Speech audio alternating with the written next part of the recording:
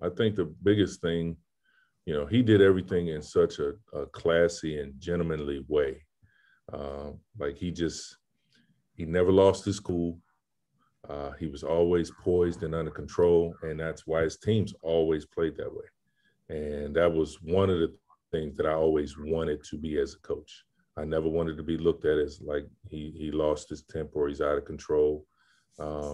And I just think that's a great example for helping to raise young men first and foremost, but then also the team is always going to take on the personality of the coach, whether they want to or not. And if I lose control, then the team's going to lose control. If I'm under control, then my team is always going to be under control. And so I've always, like, that was one of the things that I always took from Coach Wootten.